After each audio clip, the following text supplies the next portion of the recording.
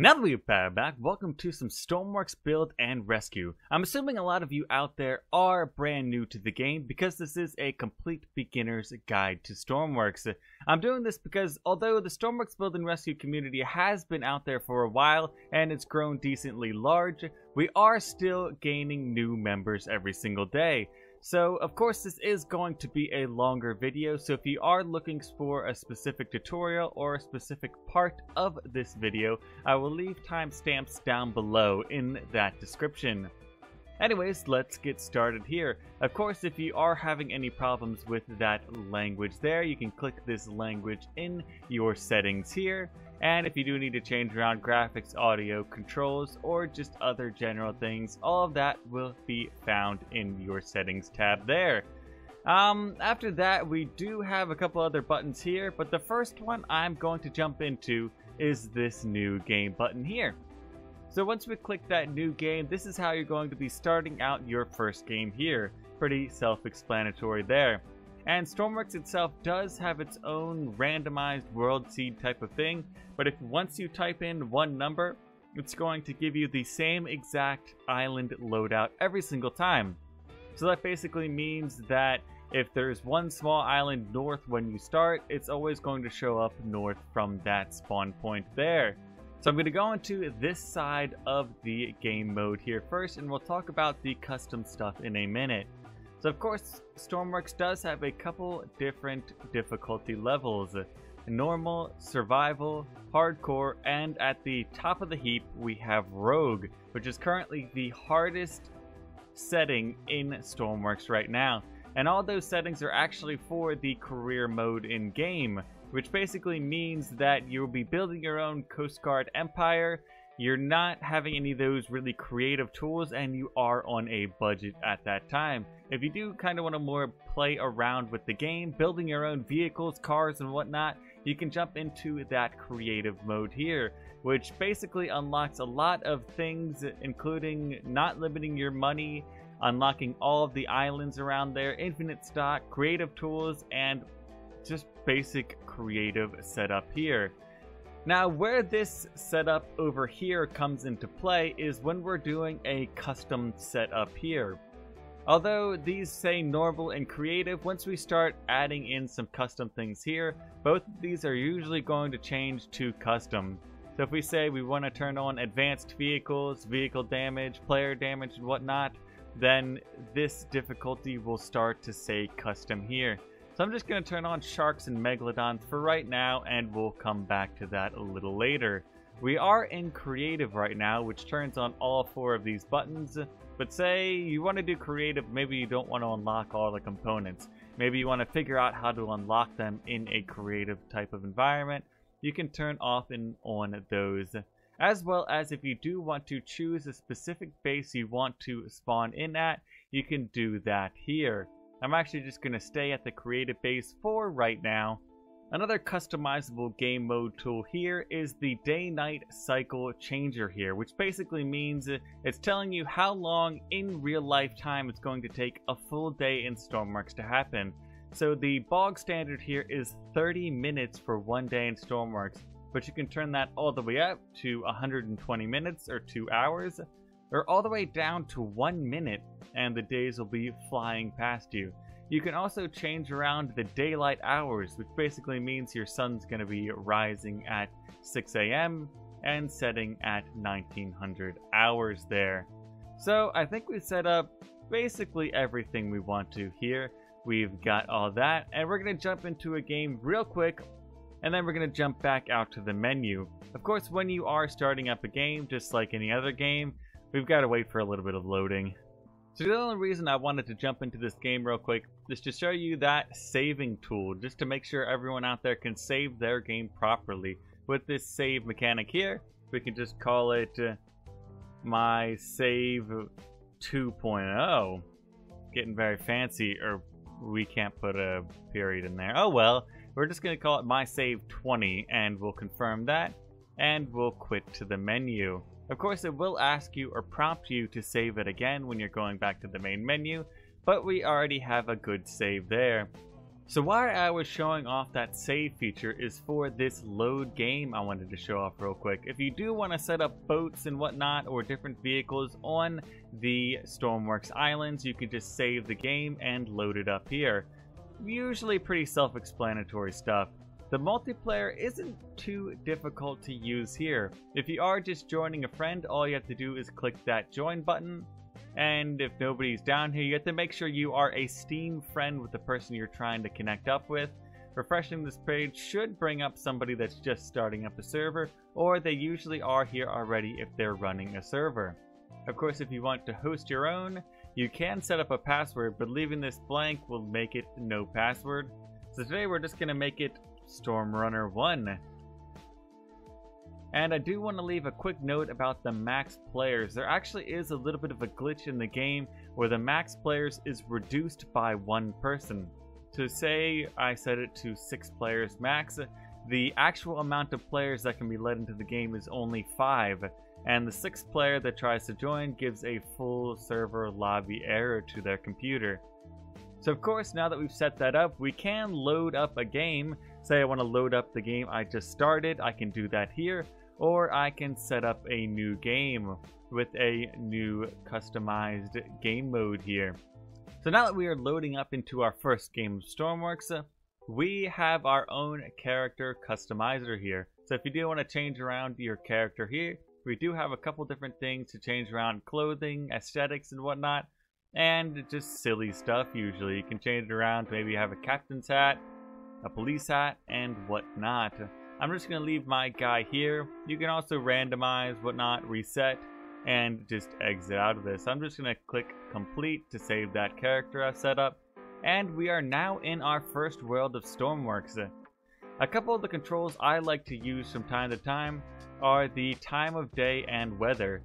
So if you override that time, we'll keep it around noon and keep the fog, wind, and rain down. If you don't turn these off, the time and the weather will keep going randomly. Well, the time will just be linear, and the weather will bring these up and down between times. So now that we are in our first game, let's jump over to our map real quick. And since we are in that #1 seed, we can just fast travel right over to this island here. Actually, excuse me, this is not the #1 seed. I apologize for saying that. But if we were on the #1 seed, we would get an island straight up from that creative island over there. But this is the fast warping or fast travel to a location. And you're able to do that when there is a house on the map here. So it's kind of a downside to creative that if you do want to find a specific island, you either have to be able to warp there from a house, so you have to be within range and have to have discovered it, or you have to take a vehicle and go out and find that island yourself.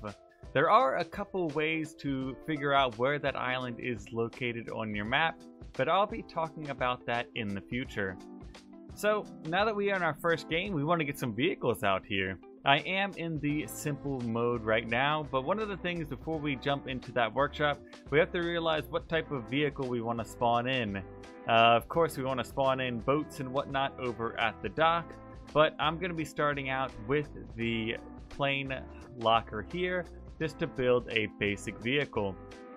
And now that we are in the workshop, I want to start the quick and easy workshop tutorial here.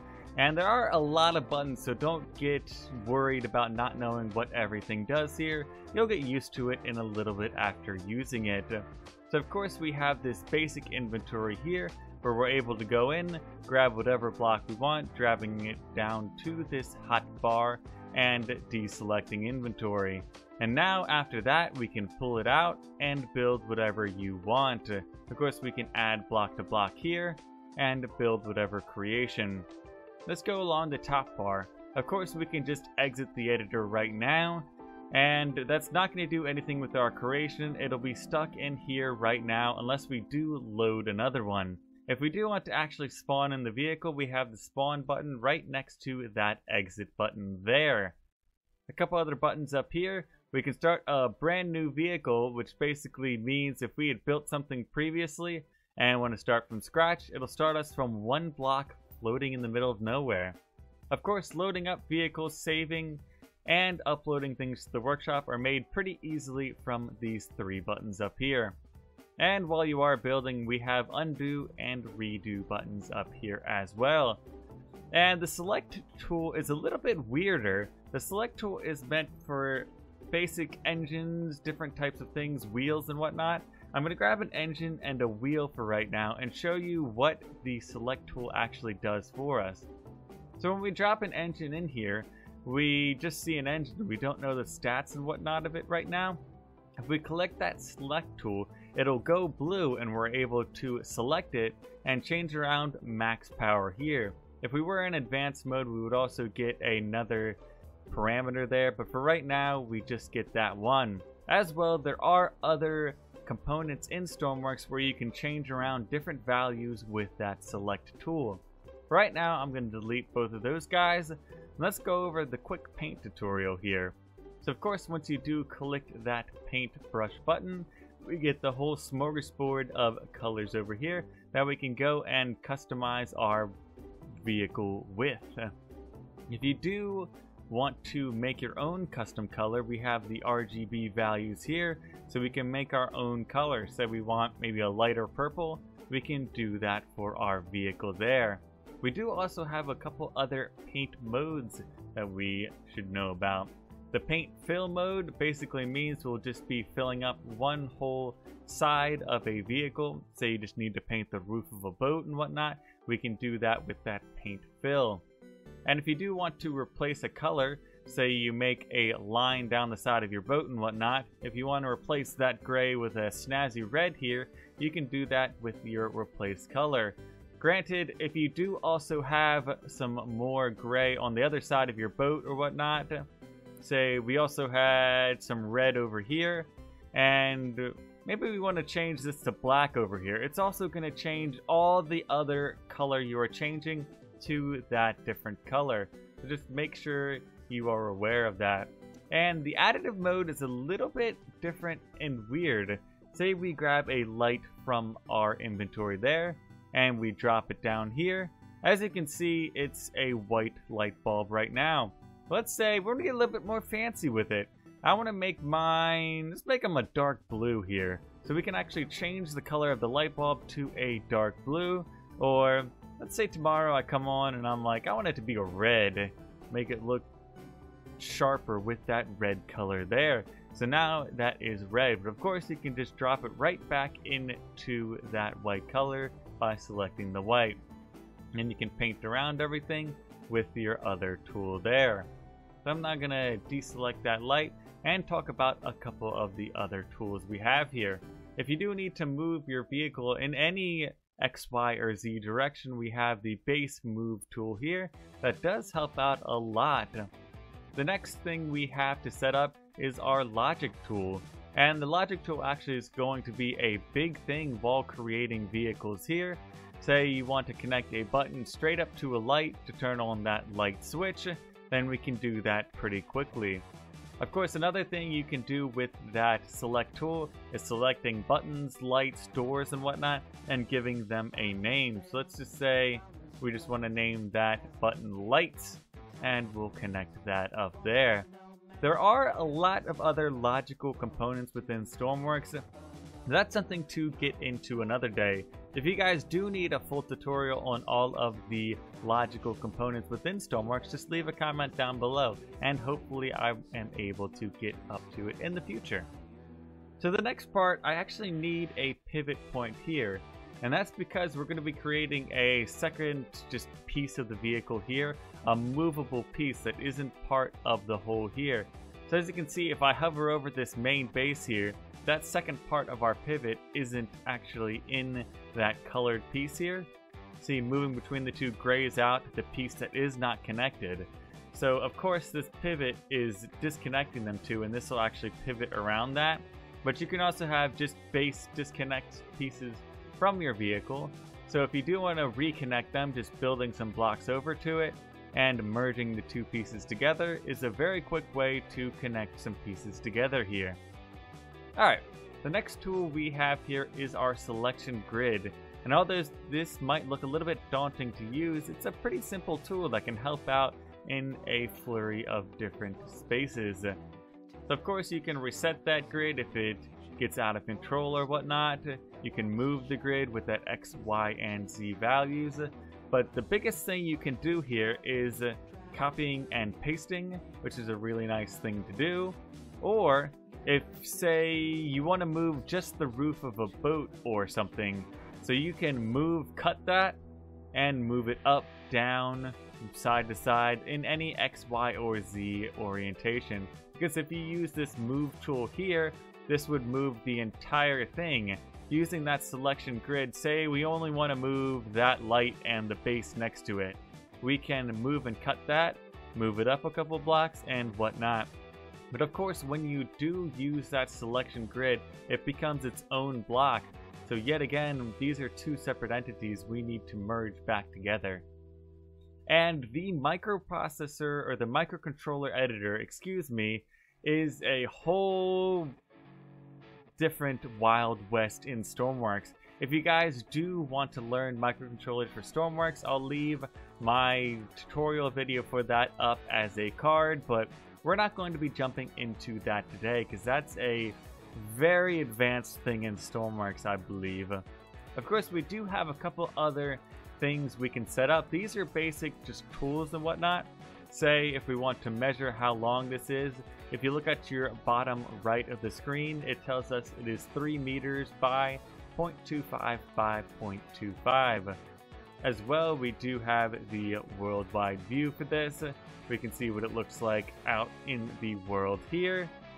Turn that off. We can pick on and off grid lines. I just prefer for them to be on, as well as rotation labels. So say for some reason we want to whip this upside down or something, using those, having those rotation labels helps, because now you can see we don't have any of those helpful buttons around. Of course, if they do get in your way, that's an easy way to toggle them on or off. Also, the direction arrows is something I like to have on here just to help out building stuff. As well, if you are building boats, cars, and whatnot and are concerned about that center of mass, that is another thing that will be shown with that purple box in the middle of your creation. That is also able to be toggled on or off. And we can of course change around the camera settings, reset the camera, or go to a orbital mode there. And these two selection and symmetry planes, they're pretty easy to use. All you have to do is select the X, Y, or Z plane you want to mirror off of, and of course you can use that button to move it. So usually you'd move it to the middle of your creation here, and now we can build out from that, and it'll make an exact mirror on the other side there. So I'm going to disable that. And the selection plane for this, all this does is give you a half section of the vehicle you're working on. I know it looks a little bit weird for a one-planed little, I guess, platform I've built here, but when you build a car, a new boat, planes, and whatnot, it'll look a lot better with that. Now that we know how to use our workbenches around the islands here, I do want to talk about our escape menu real quick. And we already know the resume button, save, load, settings, if you do need to change anything in the game. But I want to talk about these three buttons here. And they're pretty cool buttons. If you do ever want to cam stuff up around here, it does have a 3D camera effect for the game that you can use to cam around your world here. And if you are playing your career mode and whatnot, a lot of these things probably will be restricted from you or not able to be used. That, and especially third person. Clicking tab actually does give you your third person there. The other two things we've got here, we've talked about the time of day and weather. The only two other things I haven't talked about are spawning tsunamis and megalodons. Megalodons, all you have to do to spawn them in is clicking that button, and one huge shark, huge prehistoric shark, will be landed into the water somewhere around you. The tsunami has a build-up time, then it'll roll through where you are, and a cooldown time as well. So whenever you want to spawn one of those in, you can. And in multiplayer, everyone can actually spawn in megalodons and do the tsunami spawns as well if you are in creative and this is activated. The final thing I have to talk about is this mission editor. And that's actually something a little bit more difficult, but I'm going to take the time today to show you guys how to use it. So let's click on this mission editor here, and it's going to bring us into this unnamed playlist here. So a lot of the things you can do with missions is spawn your vehicles in at different locations and whatnot, and set up different parameters. Of course, you can share these with the workshop, but I use them a lot more for basic spawn-in vehicles or setting up a challenging thing to try out here, as well as setting up new boats for yourself. So we're just going to call this New Boat 1. And once you do name your playlist here, we're going to have to add a location. And I already know I am on the creative base, so I'm going to add that in here. Now that we have this creative base location set up in the editor here, we're going to go to Edit Objects. And now that we are in this world, we can click F around the map. So you hold your cursor somewhere around. Hitting F moves your center of focus, that little orange dot on the map, and we can move around here. Of course, with the scroll, you go in and out, and holding that right mouse button moves you around. And we do have a bunch of different things we can add in here for building missions. Adding characters, objects, zones, vehicles, vehicle buttons, flares, fires, loots, animal, and ice. And I'm just going to show you how to spawn in a base vehicle. I'm just going to take one of my testing vehicles here and bring it over and spawn it in front of this workbench here. So once you put that down, we now have a vehicle on here. Say we want a couple people around that as well. We can put 2 characters around the fire truck as well. Now, going back to this playlist overview, we need to add a mission to this. Going to Edit Mission, we need to change this name, and I'm just going to call it Fire Truck. After naming that mission, we go in and we add all the components that are within this mission. So that's the 1 fire truck and the 2 people. And adding a objective, we're now able to test this mission out. And that's pretty much the easiest way to get whatever vehicle you want wherever you want to. There are some other ways to do some better things with this tool as well.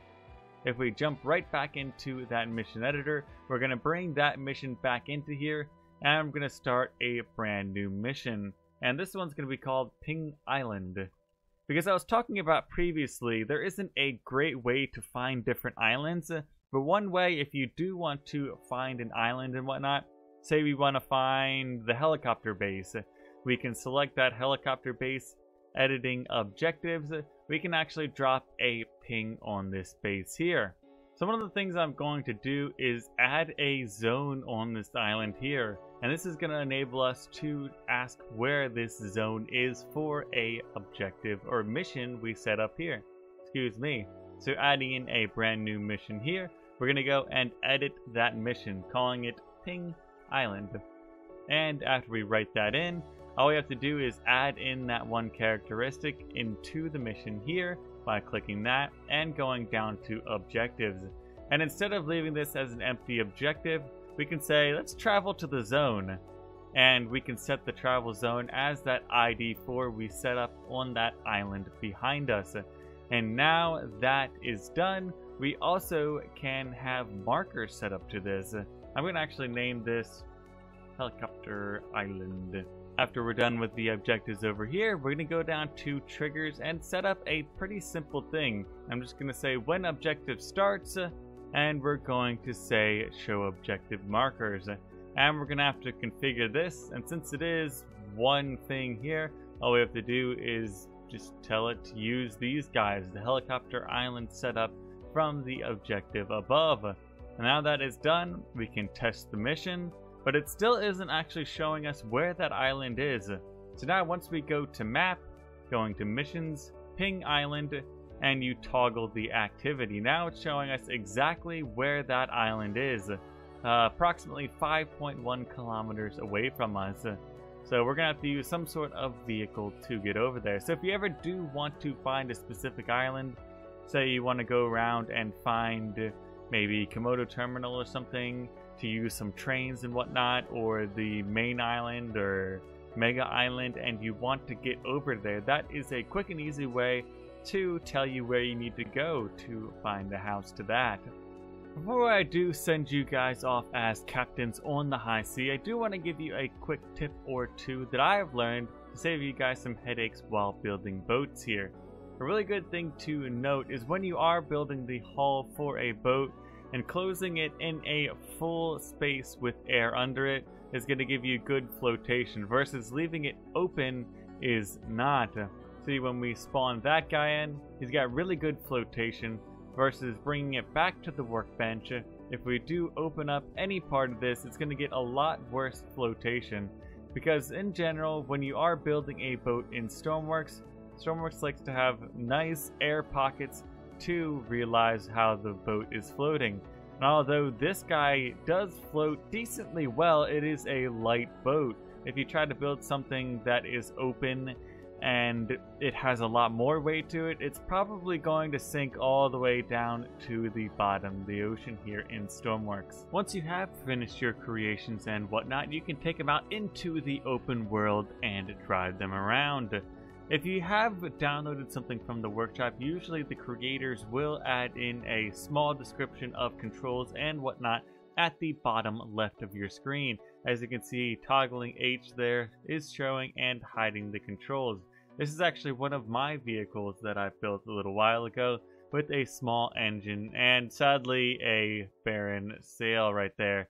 But now we have the engine running, holding down W and number 1 for starting it, and we can put the clutch in to get moving here.